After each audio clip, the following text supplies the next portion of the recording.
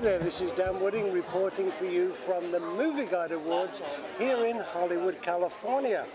You know, these are also known as the Christian Oscars, and this is a time where they honor the best in Hollywood instead of attacking the worst. So sit back and enjoy this special program. So we got together for a couple of hours with Brian. Yeah. He signed books for me. We're talking with Ted Bear. Ted, this is the 26th anniversary.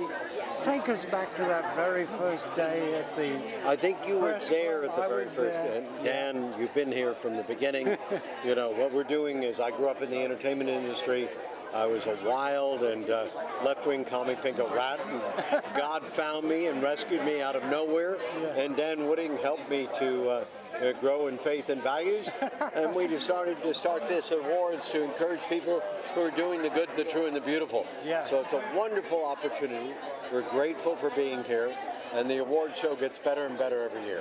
When you started, I believe it was in one family or faith film, Driving Miss Daisy? When we started, there was one film with positive Christian content in '85. Yeah. By the time we started this award ceremony in '91, it was actually just a little press conference. At that time, it was 10%. Yeah. Now it's 62%. Wow. Why do you keep on encouraging people to get involved with faith films? Because it keeps working. People keep doing it. It's Yeah. getting bigger and better all the time. And is Hollywood receptive They're to that? very message? receptive. Yeah. I love them. They're here. Yeah. They're some of my favorite people. Hi, Kelly Staples, and I'm on Superstore right now, and Malibu Dan on Pureflix. Great. So tell me why you're here.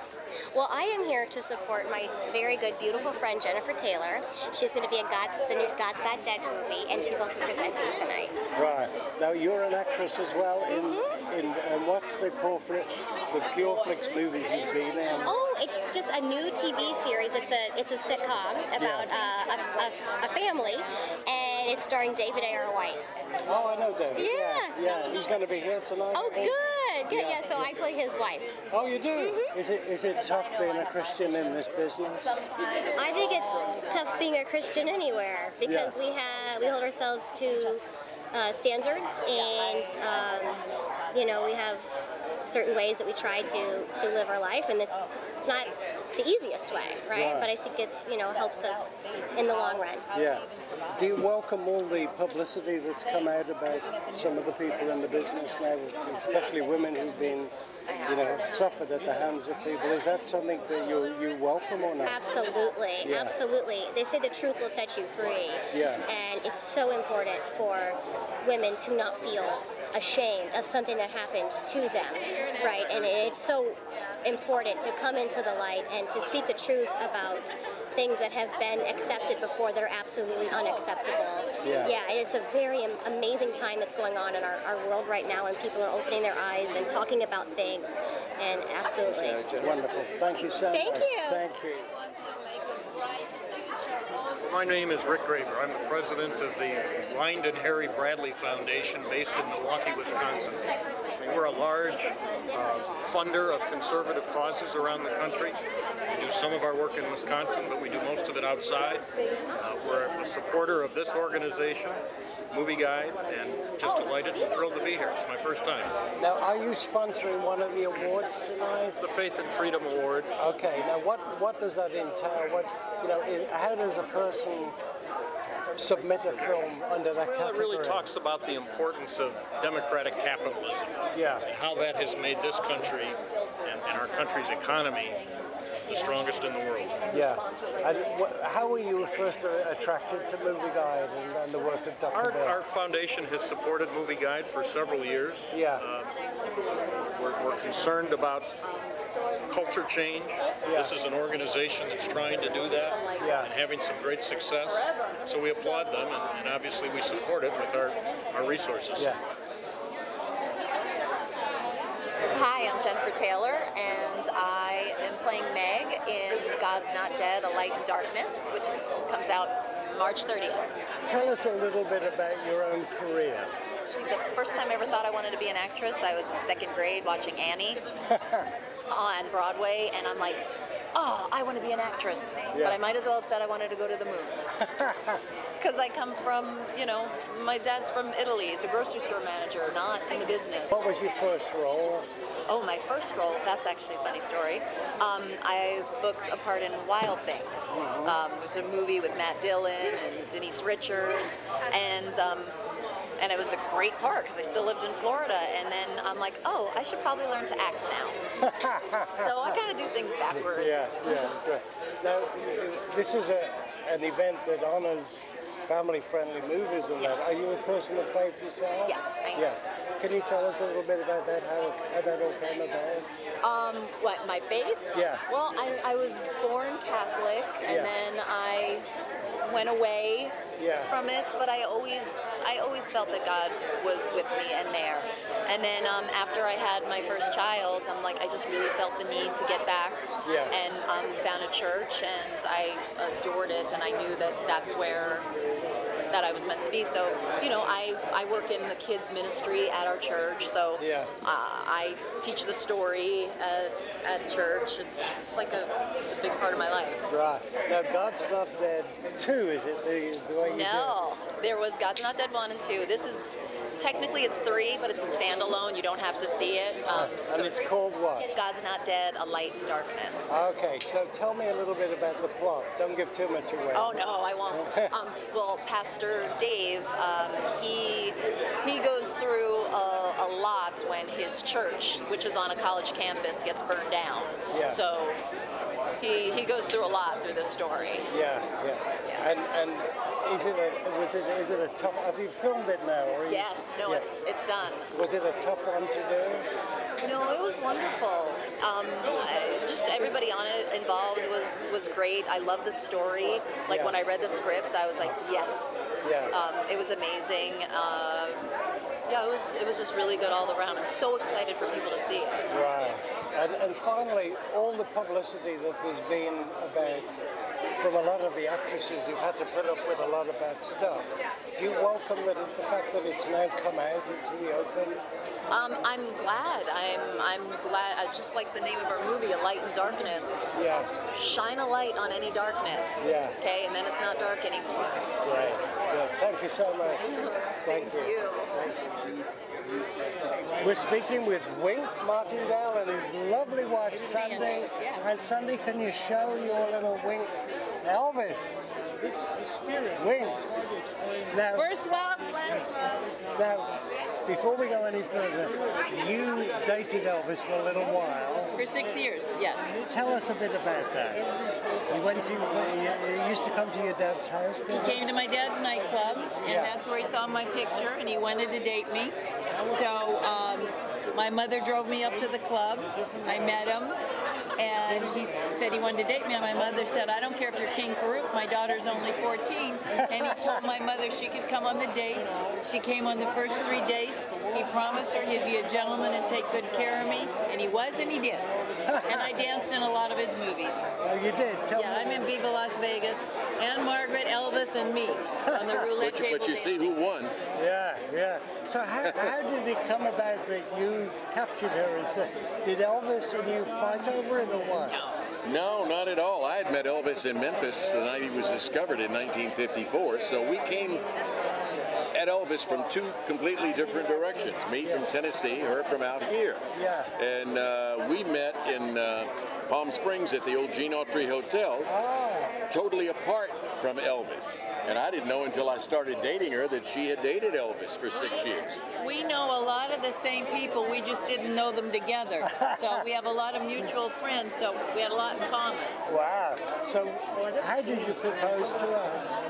Did you go down on your knees? Well, no, I did not. We were dating for quite a while, and she worked for Bob Eubanks at the time, and she had to travel some. She was back in Nashville working with Bob on some... Dolly Parton and Barbara Mandrell. Okay, yeah, they were producing her show. Yeah. And I was sitting at home in the apartment one Saturday night, and I was lonely as could be, just drinking my Coke. I think I was drinking a cup of coffee.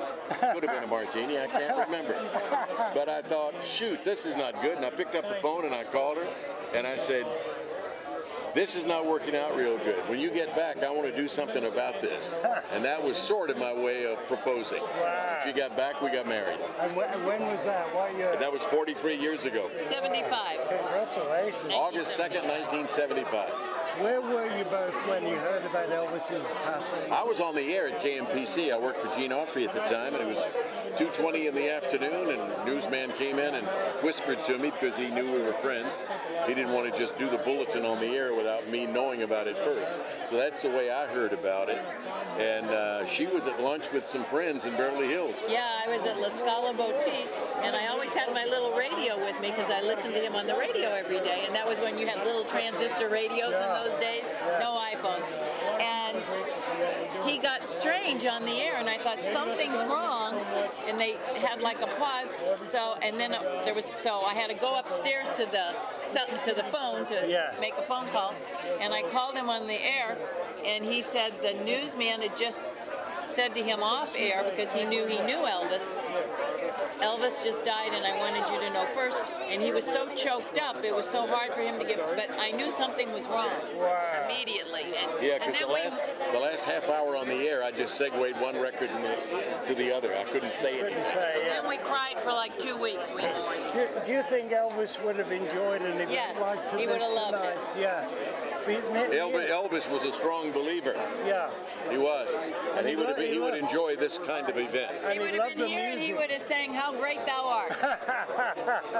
If you could sum up Movie Guide, how would you sum it up? Well, I've been coming, both of us have been coming since the very first one. In fact, I hosted the very first Movie Guide Awards when it was a very small organization. Yes. Yeah, I was there. And we look forward to coming. It's one of the events we look forward to every year because we are strong believers and we believe in what Ted Baer stands for. Yeah. And it's just a great event.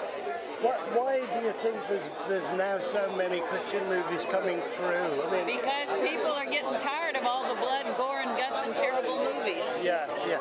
And when a movie comes along like Let There Be Light, it just makes us want more movies of that ilk. Right. So I hope we get them. Right. So how can people pray for the two of you? I mean, what are the points that you need for prayer? Well, longevity. Yeah, as we get older, more time together. More time on this earth. Yeah. And like I said, I grew up in a Christian home, and I still feel very strongly in the Bible and what the Bible stands for. I believe in God, and Sandy does as well. And any prayers for us should be in that direction. Wonderful. Thank you so much. You're very welcome. Thank you. I'd like to welcome Joey Luthman, who is starring in The Long Way Home, which I understand has been nominated. Yes. Tell us about the film. Well, it's a series. It's a mini-series on National Geographic, and it's very incredible to see the journey of this series. It's about Black Sunday, which is April 4th, 2004. A platoon of 19 men. They go into Sadr City, Baghdad. They get ambushed, and it's the story of them surviving with very little ammo left. Very true story, all true. And surviving and getting rescued, and the losses that came out of that, and how significant it was in a big turning point in the war with Iraq. So I play one of the men in that. I play one of the 19 men, and I play one of the youngest guys, obviously. But yeah, no, it's very, very spiritual experience. In what way was it spiritual? Well, the soldiers, they go through, they parallel it to the home front. They've got the soldiers on the battlefield and the families at home. Yeah. And the families at home, it deals a lot with them being in church and having that faith and just holding on. Yeah. And it's just it's a nice parallel between that holding on and the battlefield holding on. And it kind of just comes together beautifully all over the 8 episodes. Was this one of the hardest roles that you played? Definitely, by far the hardest role. It was very emotionally grueling. It was also very difficult because I've never been a soldier in my life. after doing this, it gave me a great love for the military, the Army specifically. And I would love to do more of that. Right. Absolutely. Good. Thank you, sir. Well, thank you so much. Thank you. Thank you, guys. Why is it all of a sudden there are so many, almost weekly, Christian movies coming out? Sure. Part of it is that the audience has really engaged for the first time. For many decades, Christians did not participate in the box office, didn't show up as consumers. Yeah. And so Hollywood made movies that didn't cater to them. But beginning with The Passion of the Christ, and early even before that, even with Chariots of Fire, there were some inklings of it. But The Passion of the Christ, really for the first time, Christian consumers turned out in large numbers. Yeah. And so Hollywood had to say, wait a minute, we've got to find a way to create movies that reach this audience. And so you're seeing some fits and starts, but it's the audience really coming as consumers that's made a big difference. What about the quality of these new films? Do you think they're up to par? A lot of them aren't, but some of them are. So it's a mixed bag.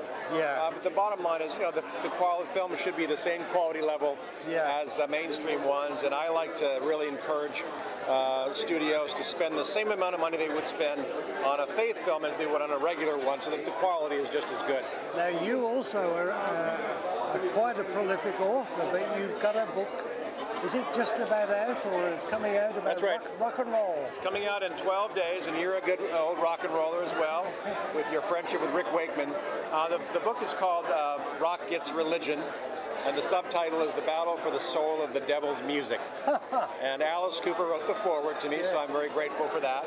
But we're coming out February 13th, and excited to have it out there. And what are some of who are some of the people you feature in there?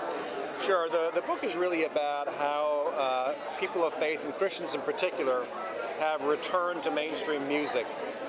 CCM, or contemporary Christian music, as a genre has kind of broken down, and artists have really flooded the mainstream. And so if you're at Starbucks or at the gym, the chances are pretty high that you're listening to a song by a Christian artist. You just don't even realize it. It's happening in hip-hop, in rock, in pop. They're literally everywhere. Yeah. And so the book is really an exploration of that. Alice Cooper is a great example.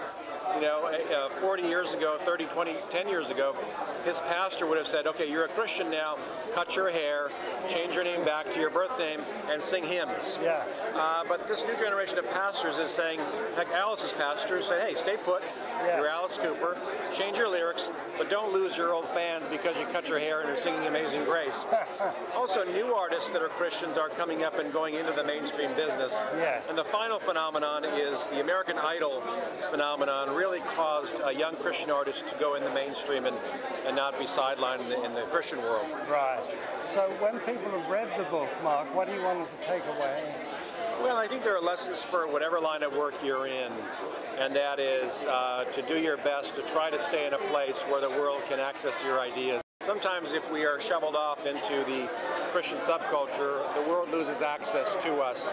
And so it's important for these artists and for all of us, whatever we're doing, to try to make sure our work is accessible to people outside of the Christian community. Good. Mark, thank you so much, my friend. Thank you, Dan. Thank you, my friend. I produced, co-wrote, and directed Bitter Harvest, which is a movie that tells a never-before story internationally about this Joseph Stalin man-made famine that killed 8 million people, Ukrainians. My mother survived simply because he wanted to eradicate the culture and implement communism and collectivization, and the Ukrainians weren't partial to that. So it's a film about faith, it's a film about God, it's a film about country, and it's a film about family and loving those things. And it's a love story like Dr. Zhivago, if you're looking for a paradigm. And so it's an important film, and we're so happy to be here because, Movie Guide and Dr. Bear is basically joining the clarion of voices and supporting people that have no voice anymore. And that's important. Is the film a feature film or documentary? Yes, it's a total feature film, like Dr. Zhivago was. So it's a love story. And one of the themes is also that love triumphs over all, including death. And so it's a film about love. love and faith, if you want to just distill it. Yeah. How did you research it? Well, I read an awful lot of books, and like I said, my mother survived it, so I grew up as a baby boy listening to the horrors, and I thought the world knew, but it really doesn't. A lot of Ukrainians don't know because of fake news. The New York Times tried to cover it up with their star reporter, and you were a reporter, so you know, by Walter Duranty, who got the Pulitzer Prize for lying. He said, oh, it's bad weather, it's poor malnutrition, but he knew what was going on, but he was Joseph Stalin's shill, and he didn't let the news get out to the world. Thank you, sir. Thank you. And then I'll do your... 168film.com is the website, and what we do is we give filmmakers a chance to make a short film based on scripture, and it's based on a theme, a verse, and a week. And we've been making films for 15 years, started in 2003, and we give these filmmakers a scripture. This year it's based on the theme power, and so we'll take stuff from the Bible that has to do with power, or either abuse of power, or good use of power, or ill use of power, whatever, and they'll have 10 days to read this scripture and then figure out what it means, write a script, cast, locations, and all that, and then they get ready for when the gun goes off, and they have exactly 168 hours or 1 week to shoot and edit this short film. It can be 11 or 12 minutes long, and this is our probably 1100th film that we've made, will be made this year. Nice to see you too. Why do you think there are so many faith movies now? I mean, they're just coming almost weekly. I think the quality of these movies are getting better. Yeah. And so people are wanting to see more of them. You know, I mean, we're getting movies like I'm presenting tonight for this movie called Case for Christ. Yes. It's a great movie, and the quality is beautiful and brilliant. I think people are starting to be able to recognize that. Yeah. And so obviously the marketplace will follow. So it's great. Hi there, my name is Taylor James. I'm playing Samson in Pureflix's new biblical epic, Samson the Movie. Right. Tell us a bit about your background. I'm from England myself. I've spent the last 10 or 12 years in theatre in the London's West End.